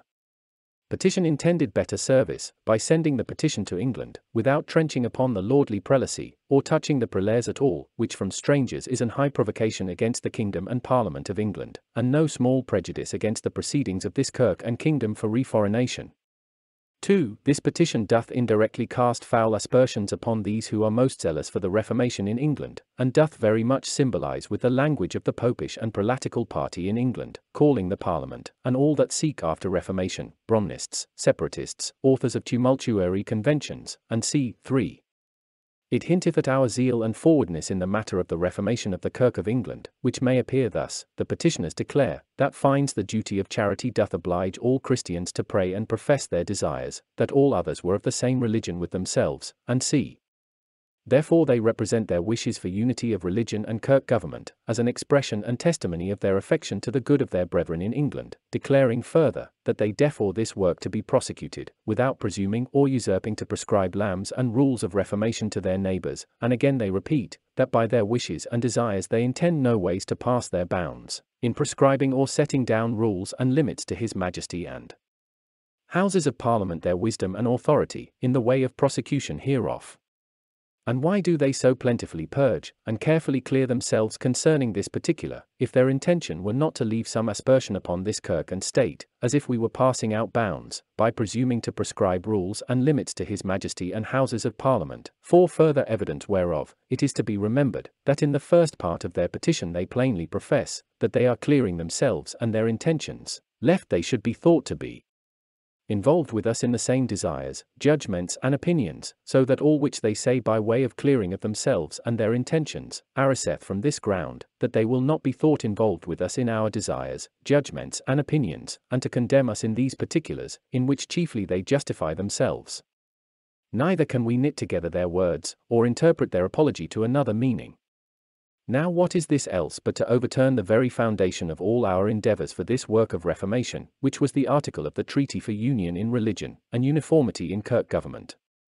not as a matter nakedly desired and wished for, but as a principal demand and necessary mean, without which neither truth nor peace could be secured unto us. The importance and necessity whereof hath been since that time so deeply laid to heart by this Kirk and Kingdom, that as the General Assembly, and we for our part representing the same, so the Lords of Council and the Commissioners of Parliament for conservation of the peace, concurring with us, have been, and are most serious and solicitous in the importunate and earnest pressing of this union in religion and Kirk government, resolving to use our uttermost endeavours in the prosecuting and effectuating of such a blessed and necessary work, as being dearer to us than all our lives and fortunes. Neither did the General Assembly spare to represent their humble advice concerning the way of prosecuting that work to the Houses of Parliament, and to others seeking after reformation in England. Their petition doth tend to a dangerous division in this Kirk and Kingdom, for as it doth reflect upon us for one joining in the petition concerning His Majesty's printed letter presented to the Commissioners of Parliament, for conservation of the peace, upon a pretext, as it faith, of the not sitting of the Privy Council at that time, so it insinuateth, that we did presume to question or seek of the Lords of Council an account of their actions, both which are foul and groundless aspersions. Yea, it declareth, that the petitioners do so far dislike our petition, that they conceive they were wanting in their duty and allegiance to the King's Majesty, if by their silence they should suffer themselves to be involved with us in the like desires, judgments and opinions, thus plainly professing a division and separation, as well from us, as from other noblemen, gentlemen, burgesses and ministers, here occasionally met, with whom we joined in the foresaid petition. And not content to withdraw themselves from being involved with us, the petition doth also insinuate, that in their opinion we are involved in the breach of duty and allegiance to the King's Majesty, and not we only, but the Commissioners for conserving the peace, who did hearken and assent to our petition, and did seriously recommend to the Lords of His Majesty's Privy Council, that part of the petition which did concern their Lordships' clearing of their meaning in the publication of His Majesty's letter, by their causing print the declaration of the Parliament of England. The Lords of Council are likewise involved in the same breach of allegiance, by reason of their grant of our desire in causing print the declaration of both Houses of Parliament, upon the warrant of another letter from His Majesty, and therewith declaring, that their Lordships' publication of any paper doth not import their approbation of the contents thereof. 4. The petition above mentioned doth import no small prejudice to the happy union and late treaty of peace betwixt the kingdoms, insinuating to the Lords of His Majesty's Privy Council, that their Lordships, in answering our petition concerning the clearing of their meaning in the publication of His Majesty's letter, might do no act which may give His Majesty occasion to repent him of that trust for aid and assistance, which he was pleased to declare in his letter, December 5. That he reposeth in us his subjects of this his ancient and native kingdom, whereby the petitioners do intimate their desires, that the Lords of Council might not declare that for which we did supplicate, but to declare by their not printing the declaration of the Parliament, that their Lordships' publication of His Majesty's letter did import their approbation of the contents thereof, and so acknowledge their willingness to take arms against the Parliament of England, upon the grounds contained in that letter, when His Majesty shall require them so to do. And for their own part they declare, that they think themselves obliged in every cause which may concern His Majesty's honour, to concur with their friends and followers in quiet manner, or in arms, as they shall be required of His Majesty, His Council, or any having His authority. Which, if understood and applied aright, no loyal subject can deny, but it is meant and expressed in their petition, as in opposition to our petition, so in contemplation of the differences betwixt His Majesty and the Parliament of England, unto which their words relate.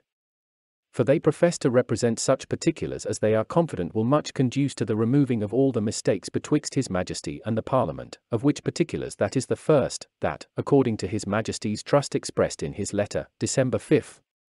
the subjects of this kingdom declare themselves willing and ready to take arms in every cause which may concern His Majesty's honour, being required by His Majesty, or any having his authority. And is not this to make void the treaty, ratified by the public faith of this kingdom, an act of Parliament, discharging all taking up of arms against the kingdom or subjects of England, upon any pretence whatsoever, without consent of Parliament, declaring the breach of peace, and that after 3 months' warning?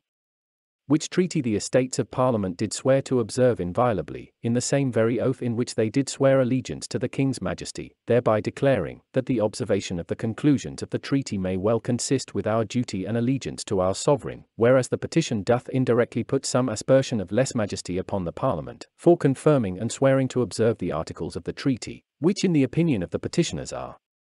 inconsistent with our oath of allegiance. If they say that their petition did only insinuate that we may not take arms to assist the Parliament against the king, they put upon it a sense which it cannot bear, both because they knew that the supplication of the noblemen, barons, and others assisted by us, did not directly nor indirectly contain any such thing, and because his Majesty's trust expressed in that letter, which they desire his Majesty may not have occasion from us to repent, is not only a negative trust, that we will not take arms against him, but a positive trust and confidence, that we will be ready to assist him. And finally, because the clause of the supplication of the General Assembly, which they mention as containing our obligation to our sovereign, and that in reference to the present distractions in England, is positive, and not negative.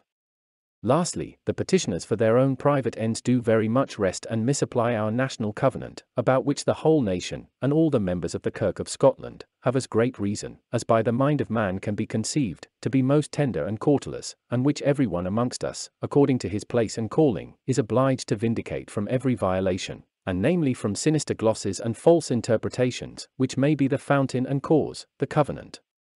being one principal rule of our actions and undertakings, of many scruples, transgressions and disturbances.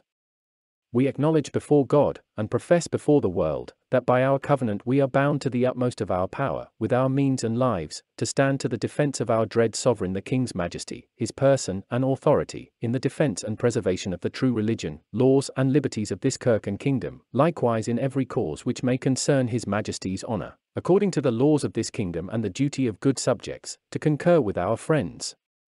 and followers in quiet manner and in arms, as we shall be required of his Majesty, his council, or any having his authority. We know, that he who wilfully transgresseth one article of the covenant, it being copulative, is by interpretation guilty of all. And therefore, under the greatest pains expressed in the covenant, we resolve for ourselves, all the days of our lives, and do exhort all others to that duty which they have sworn and subscribed to perform to the King's Majesty, but we desire to know of the petitioners, who are so ready at this time to make their own conclusions out of the covenant, which was never intended by it, nor thought upon at the first or last time, at the swearing and subscribing thereof, how it cometh to pass that they never took the covenant in their mouth, but in this one article?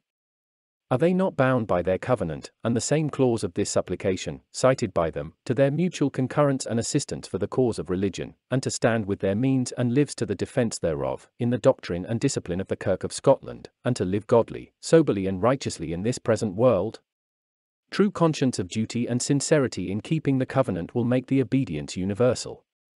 Secondly, seeing the petitioners would only have unity in religion and uniformity in Kirk government advanced by Christian wishes and fair means, and yet insinuate their offer by arms to decide the municipal debates of England anent civil matters, while the civil and ecclesiastic judicatories, and the rest of this Kirk and Kingdom are desiring an assembly and a parliament, to consider their interest and duty, and to contribute their best endeavours, in what is above the power of their commissioners, to further this unity of religion, and remove these distractions in England, we ask, whether they presume that they alone keep the covenant, and would render unto Christ which is Christ's, and unto Caesar which is Caesar's, and that all others are covenant breakers? Thirdly, do they not know that the covenant was subscribed in the years 1581 and 1591, before King James was King of England? And that in the particular heads and articles it is qualified by express limitations and restrictions to this Kirk and Kingdom, to the religion, laws and liberties of Scotland. Therefore can no more be extended to municipal debates and to the laws and liberties of England, unto which we are strangers, than the Kingdom of England can judge of our laws, and determine our differences, the two kingdoms being still independent, and not subordinate one to another, but parallel, which is more at large expressed in the beginning of the Treaty of Peace. Nor is the sending of our forces into Ireland a necessary duty of our covenant, but a voluntary testimony of our high respects to our King, and of our brotherly kindness to the Kingdom of England, as was expressed by the Estates in the last Parliament. Fourthly, do not the petitioners observe the limitations expressly contained in the words cited by themselves, according to the laws of this kingdom and duty of good subjects? Which some of them may remember was interpreted in the assembly, as if it had been said within this kingdom, nor was there ever any law of this kingdom of further extent, a law and treaty there is, we know, forbidding it. Fifthly, may they not learn from the printed letter, that the King's Majesty expresseth nor his confidence of assistance from Scotland, upon any ground or article of the covenant, which his Majesty knoweth to be so obligatory among us, but from the obedience, duty and affection of his subjects of Scotland, without any mention of our covenant? But such is the supererogation of some of the petitioners, above what his majesty requires, that they will put a tie of the covenant upon us, where God and the king hath left us free. Thus have we related the interpretation of the covenant made by the assembly, and vindicated that clause of the covenant, which is so far perverted by this petition. The petitioners, hearing that their petition had given offence to the commissioners of the assembly, and that we were about the examination and censuring thereof, did direct 4 of their number with another petition, to give satisfaction to the exceptions that might be taken against them, as is contained in their remonstrance, which they exhibited for that end. But when in a calm and quiet conference all the particular reasons above written were represented unto them, and all means used to move them to part from their petition, they could not be induced, neither in the name of others that had sent them, nor for themselves, to acknowledge the smallest error, either in the matter of their petition, or in the manner of their petitioning. Only they made offer to join with us the commissioners of the assembly, in a new petition for unity of religion, and gave such glosses and interpretations upon the clauses of their petition, which were most accepted against, as could neither consist with the words nor scope of the contrivers and authors. And therefore, being desired and earnestly dealt with, they not only refused to declare under their hands, that no other thing was meant in the petition, than they had by word expressed, but also did shun to allow or permit us, the commissioners of the assembly, to declare so much in their names, as was contained in their own verbal expressions, intending that the petition should go through this and the neighbouring kingdoms, for the ends for which it was devised, and especially into England.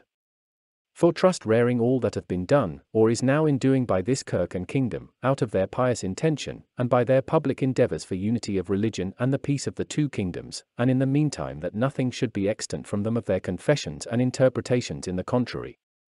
In this case we judge it necessary, and find it incumbent to us to emir this declaration, for vindicating our present and by past proceedings, for our silence and connivance were a breach of our duty to God, a neglect of the charge and trust committed unto us by the General Assembly, an occasion as well of divisions at home, as of jealousies and misunderstandings betwixt the kingdoms, a confirmation of petitioners in their error, and an indirect approbation of their petition, as likewise a cause of stumbling and doubting to others who shall read or hear of such a petition, especially to those, who, through want of discerning, are not able to prove things that are different, might be easily deceived by their pretexts and sophistications. We are nor ignorant that this petition doth very much reflect upon the Parliament, Privy Council, and the Conservators of Peace, but this we leave to the wise consideration of these civil judicatories, as they shall find themselves concerned. We have contained ourselves within our proper sphere, not daring to neglect our own duty, while we forbear to meddle with that which pertains to others. The petitioners are not all of one kind and disposition of heart, but are unequally yoked against the work of God. Some of them are known, and some of them have been conceived to be malignants and incendiaries from the beginning, but God forbid that they should now, by opposing unity in religion and peace, prove enemies to all religion and righteousness, for then will it be both thought and spoken, that all this time past they have been lying in wait for the season, when their malignancy might appear, and it will be observed, that they who were of late at distance amongst themselves, are now at agreement. And that like Samson's foxes, they turn tail to tail, with firebrands in the midst, to burn up the husbandry of God, when now the fields are white for the harvest. It cannot be the cause of God, which is not either secretly or openly opposed by men of perverse minds, nor can blinded minds or hardened hearts, till God touch them by his power, choose but secretly or openly oppose the truth and cause of God, and therefore it is very necessary that such men take heed unto themselves, lest by their fullness of all subtlety and mischief, and their not ceasing to pervert the right ways of the Lord, they be found to be fighting against God, which will prove bitterness in the end. Others there be who have joined in this petition, to judge charitably, not from opposition to the unity of religion, they having done and suffered so much, and hazarded all for the reformation of religion at home, but partly out of unwillingness to refuse or displease their friends, to whom they are obliged by natural or other particular bands, and partly by reason of the specious pretences in the petition, not considering the bad intentions of the contrivers, or the dangerous importance and consequence of the petition itself. Let such men, to whom the commissioners of the assembly with all true happiness, seriously think as well upon the condition of the work, and the quality of the company with whom they join, as upon their own intentions, lest they wrong both themselves and the cause of God, contrary to their desires, and more than they are aware of, and let them remember how dangerous it is to walk in the counsel of the ungodly, for their souls to come into their secret, and their glory to be joined with that assembly. If counsel be like the principal agent, consent is like the instrument, and to be instruments of, or accessory unto the hindrance of the intended, and so much desired unity of religion, which maketh a fair way for the kingdom of Christ through the earth, how great a sin if it And how great a sorrow shall it be! All this we thought good to express, concerning that divisive petition, and those who are joined together in it, being cast in our way as a stumbling block and rock of offense, for hindrance of the work of God, both at home and abroad. And as we exhort and warn all the people of God in this land, to observe them who cause divisions and offenses, and to avoid them, so we hope assuredly, that no such courses nor counsels shall prosper, as do tend directly or indirectly, to the stopping of the course of the gospel, or to the suppression of religion and reformation, and that God Almighty shall, against all impediments, carry forward this blessed and glorious work, to the glory of his great name, to the advancement of the kingdom of his Son Jesus Christ, to the destruction of Antichrist, to the firm peace and happy union of all his Majesty's dominions in religion, and to his Majesty's honour and happiness, whom God preserve to reign long and prosperously over us. At Edinburgh, the 18th day of January 1643. The Commissioners appointed by the King's Majesty, and his Parliament of Scotland, for conserving the articles of the treaty, do find that the petition given into his Majesty's Privy Council, by some noblemen and gentlemen, upon the 10th of this month, doth tend to the hindrance of their proceedings and endeavours in this public work committed to them by the King's Majesty and Parliament, and that it is prejudicial to the authority of this Commission, the fame being in opposition of what was that day recommended by the said Commissioners to the Council, and ordain this act to be published, for stopping all farther progress of that or other petitions of that kind, and that it be printed with the declaration of the Commissioners of the General Assembly made hereanent. 6 Subscribiter. Arch Prime Rose Clare, Commiss.